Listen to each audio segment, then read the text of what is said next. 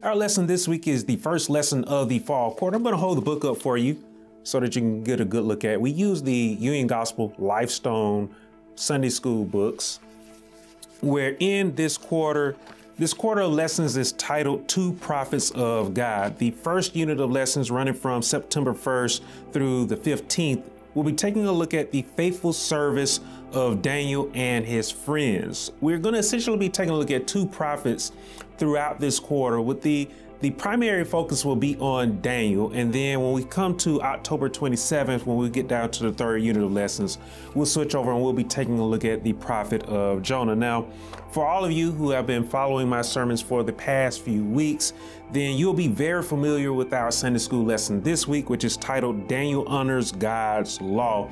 We are, yes, going to be taking a look at the conviction of faith, as I preached in my sermon a few weeks ago. But again, what I really want to highlight here in our Sunday school lesson this week is the obedience of Daniel. As you have heard me preach before, obedience, your faith, it requires obedience. Where would we be if we were not obedient in our faith? Our lesson this week comes from the first chapter of Daniel. We're going to be taking a look at scripture that runs from the 8th verse through the 21st verse, where again, we're going to be taking a look at Daniel, a man of righteous faith, a man of conviction. If you aren't familiar with Daniel, he was one of 3,000 Jews who had been carried away in exile to Babylon when the Babylonians, led by Nebuchadnezzar, when they conquered the land of Judea, when they conquered Jerusalem. Now, I want to take a look at some scripture that is outside of the selected scripture of our lesson for today. I'm going to take a look at the opening of the first chapter of Daniel so that you can have some background information as to what was going on in our Sunday school lesson. The king of Babylon, Nebuchadnezzar, we'll see there in the 3rd through the 6th verse there, he had ordered that a specific group of young men be gathered and be taught the Babylonian way. In other words, they were to be assimilated. Okay, they were to be taught the Babylonian language, you'll see there. They were to be taught Babylonian literature in order to serve in his palace, in the king's palace, we're told there in the scripture there. They were also, we'll note there, they were to be given the king delicacies and his wine. Again, this was all part of the assimilation process. Now, Daniel and his friends, we'll see there in that passage of scripture, we'll see that they were some of those who had been selected for this assimilation process to be taught the Babylonian way. Let's also note here from this scripture, this is very important, the Babylonians, they changed the Hebrews' names. They changed these young men's names from their Hebrew names to Babylonian names. Like, for example, Daniel, he was no longer named Daniel. He was known as Belteshazzar. I want to be very clear about this with what the Babylonians were doing here. Nebuchadnezzar, he was essentially asserting his power, right? He was asserting his power. He was asserting his authority. This is all about power and control. When people call you outside of your name, when they refuse your identity, they are doing it in a manner to demean you, to make light of how you identify. They are again trying to assert their power. They're trying to assert their authority. They are trying to assert their control. This is why I don't take it as a laughing matter when someone is called outside of their name, or when I am called outside of my name, when someone purposely mispronounce someone's name or make light of how they identify. They may take it as a laughing matter, but it is not a laughing matter to us, because our name, how we identify, that is our freedom, right? When someone purposely mispronounce your name or make fun of who you are, they are essentially abusing your first freedom, the name that was given to you by your loved ones, by your parents, right?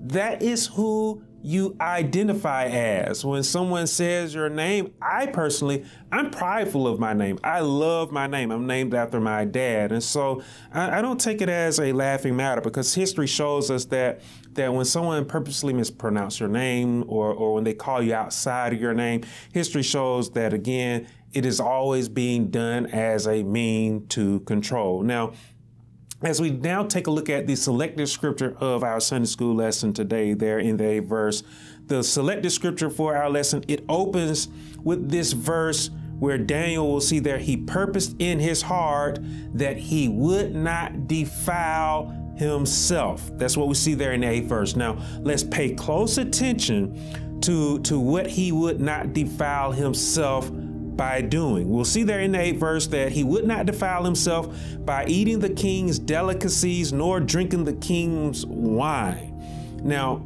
you may wonder, well, how would eating the king's delicacies, drinking the king's wine, you may wonder, how would that cause Daniel to defile? How would that cause him to corrupt himself? Well, in the Mosaic law, the Jews, the children of Israel, all of them, they were given an order, a command, instructions to what they were supposed to eat and what they were not supposed to eat. If you take a look at the 11th chapter of the book of Leviticus, you can see this law laid out, where the children of Israel, they were forbidden from eating what was clean, or I should say, they were forbidden from eating what was unclean. For example, it was not lawful for the children of Israel to eat swine, because swine was considered to be unclean. Even animals like eagles, we'll see there in that scripture, vultures, buzzards, falcons, for example, they were forbidden from being ate because they were considered an abomination. So Daniel, when we get back to the Sunday school scripture, he took a look at the king's diets. He took a look at the king's diet, what was being offered to eat. He saw that it was unclean. And Daniel, what I find so fascinating about this is that Daniel, when they was changing his name, he didn't take a stand. Daniel, I have to imagine in my mind that Daniel, he probably frowned when they said, your name is no longer that, your name is Belteshazzar. I have to imagine that he frowned and that he maybe grumbled to himself, like, that ain't my name. My name is this. I have to imagine, because again, I love my name. And if I put myself in his shoes, that's exactly what I would have done. But when they said, this is what you will eat and this is what you will drink, I smile about this, because this is where we see Daniel, he shake his head vehemently. Nope, I'm not doing that. He saw that what they were offering, that it was not clean, that it was unclean.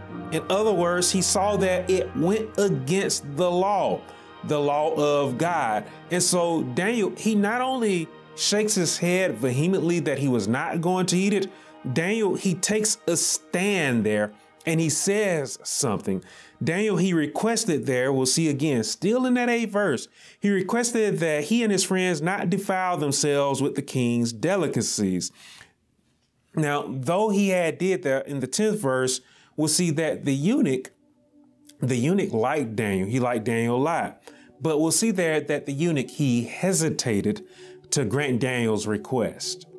The reason why was because the eunuch, again, this was a direct order from the king. And so the eunuch here, he feared that his head would be on the chopping block. He feared for his life. Okay.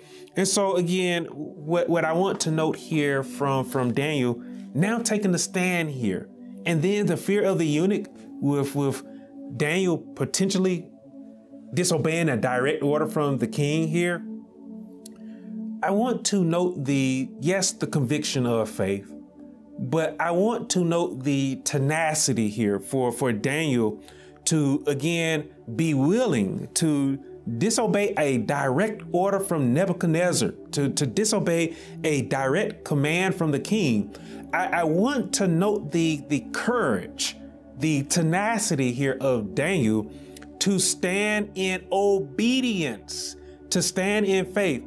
Daniel, he did not have any desire whatsoever to disobey the law of the Lord. What I want to point out here is that Daniel, in other words, putting his life on the line, he was even putting God over his life. This is what it looks like to put God first in your life. Daniel had a desire of righteousness, a desire of faith to live by the way of God, no matter the cost. He was putting God over everything. He was putting God even over his life. Daniel's life could have been at risk here, but he again was not willing to sin to save his life. And again, that says a lot about Daniel. And I think that is something that you and I can take away already from this lesson here today. You know, we should never be willing to sin to quote unquote save our life. Because at the end of the day, at the end of all of this, guess what we have to do? We have to stand before the Lord, who's going to save our life then if we chose to live in sin, if we chose to disregard his word. Daniel, yeah, he may have feared for his life for a moment there, but again, Daniel knew one thing to be true. He would one day have to stand before the Lord and be judged. Why would he fear his life from Nebuchadnezzar when again, the one who truly does have all power and has all authority would one day judge him, right? So Daniel, he spoke with the steward. We'll see there in the 12th verse, he spoke with the steward of the eunuch, and he encouraged the steward to let him and his friends go 10 days on a diet that was consistent to the Mosaic law. And after 10 days, Daniel said that the steward could come back and that the steward could test their appearance as to whether their appearance was healthy, whether it was good, and that they could keep their diet, or did they need to go on to the king's diet if their appearance was not healthy? Now, some of us, we may begin to think to ourselves that, well, Daniel, he's making a bet here on whether or not his health would be good in comparison to those who would eat the king's delicacies. But I would ask all of you today, is it really a bet? Is it really a wager when you know for a fact that the outcome is going to work in your best interest?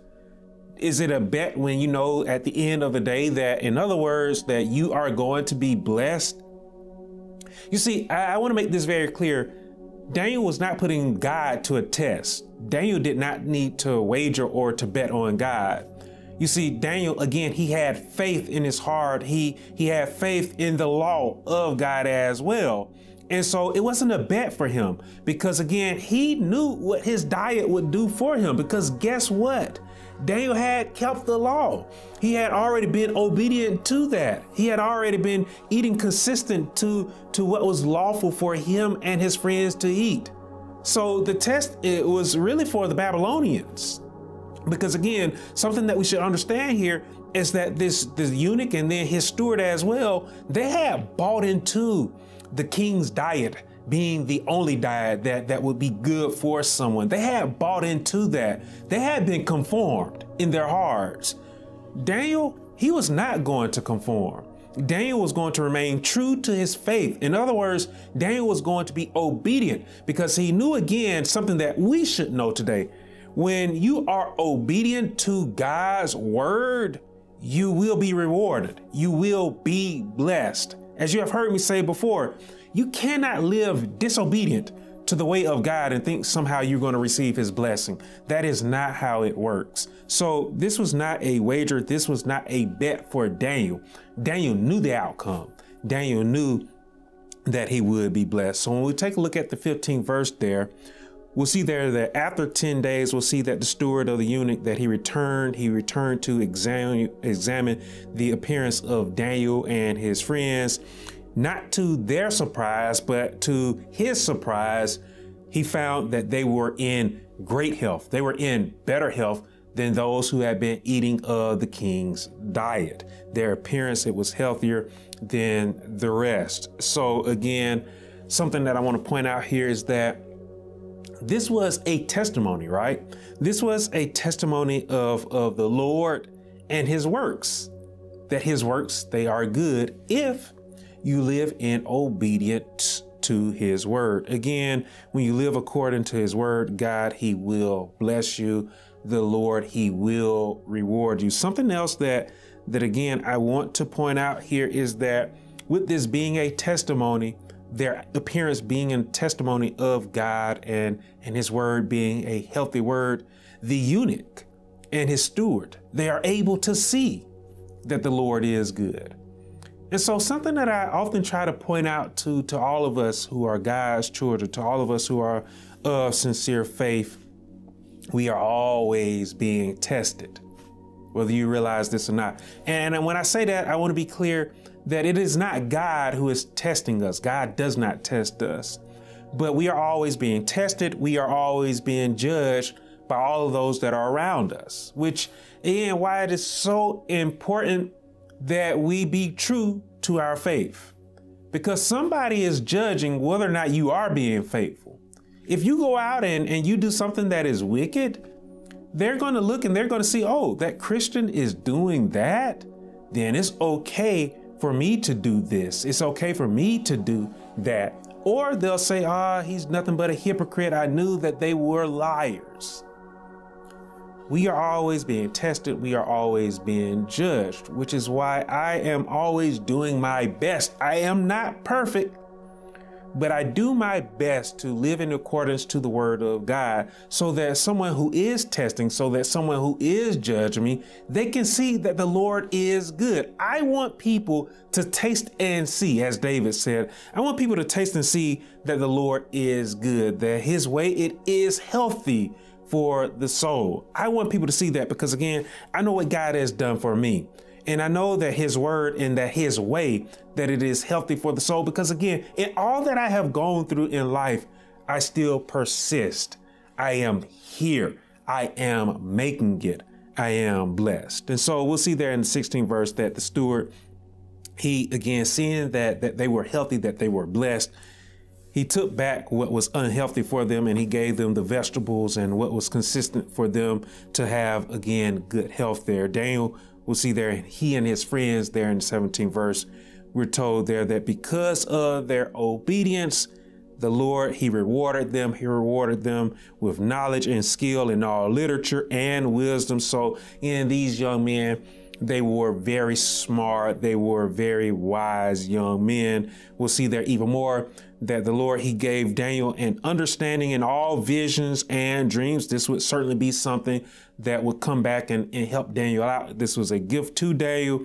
And again, it would help him out when he had to, again, interpret the dreams of Nebuchadnezzar. He also had his own visions that he received from the Lord as well. And so when we take a look at the 20th verse, when Daniel was brought before the king, he again was standing as a testimony there.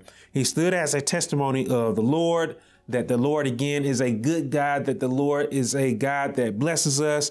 We're told there in the 20th verse that he was found to be 10 times better than all the magicians and astrologers in the kingdom. So what I love so much about this chapter of Daniel and this story of Daniel is, yes, the conviction of his heart. Yes, the tenacity of faith that Daniel had here. But again, it shows us and it shares with us a picture of obedience and the reward of obedience, where, again, Daniel's faith, it was tested and it was tried. But again, he refused to give in to the pressure that the king was putting on him, the pressure of the eunuch and of the steward as well to conform. Daniel, he did not conform, and again, his faith, it was rewarded.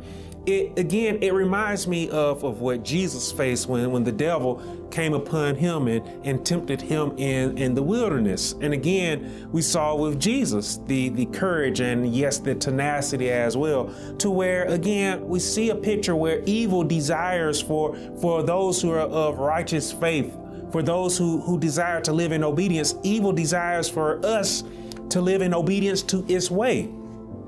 But as Jesus said, man, we shall not live by bread alone, but by every word that proceeds from the mouth of God. Guess what happens if you choose to live by every word that proceeds from the mouth of God. You will be rewarded for your faith. Okay? And so what we should take away from this lesson today is no matter how much the world tries to force us to live in a way that is disobedient to the way of God, what we should do is have courage, the courage to continue to stand true to our faith. We must be steadfast in our faith, right? And again, in our faith, what we should do is live for the Lord. And in living for the Lord, we should live with love in our heart, where again, evil tries to force us to act in a way that is malicious, in a way that is selfish. We should again move in a way that is of love, where we not only love ourselves, but we love all of those that are around us. We saw that with Daniel here. Yes, he did not want to disobey God's law, but he didn't want his friends, he didn't want them to defile themselves as well. And so he lived in a manner of love for himself and for his friends as well. So not only was he blessed, but his friends were blessed. That's something that we should take away from this lesson as well. We don't just live for ourselves. Yes, we want to get to heaven, right? But again, we must live for others in order for us to get there, okay? In order for us to prosper, we need all of those around us. We need them to prosper as well. And that's something that I certainly hope that you take away from our Sunday school lesson this week. Hey there, thanks for watching this week's Sunday school lesson. I hope that you enjoyed this lesson. I hope that you'll share this lesson with someone somewhere. And if you have any questions, if you have any comments, don't be afraid to leave a question. Don't be afraid to leave a comment as well. And again, if you aren't doing so already, make sure that you're following the Newfound Faith channel. Make sure you hit the alert bell so that you don't miss any of our wonderful videos that we have here on our YouTube page.